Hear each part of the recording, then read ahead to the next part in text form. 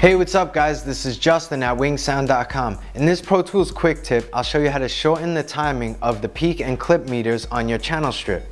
Let's check it out. Okay, so let's say, you're working on a session, mixing or recording, and you get those clip indications and the peaks holding, and maybe you want to lower those times. So I'll just play something real quick. So as you can see, I got the clip indication on a few of my tracks, and it's gonna stay there forever, basically infinite. So now you can change this by going to Pro Tools and going to Preferences and under the display menu.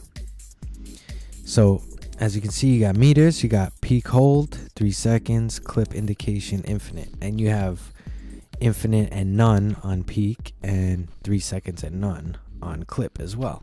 So you have a little bit of options there.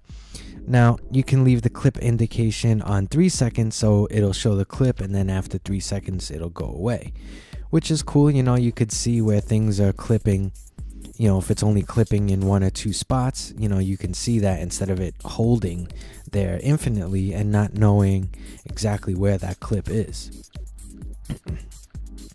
So I'll choose 3 seconds, and for the peak also I'll leave at 3 seconds. And none, I would suggest not even bothering with that, because you want to see these things. You want to know what's clipping and what's going on with your session. So I'll just play this real quick. Okay, so now give it a few seconds, and as you can see, all the clips went away. So this is really cool.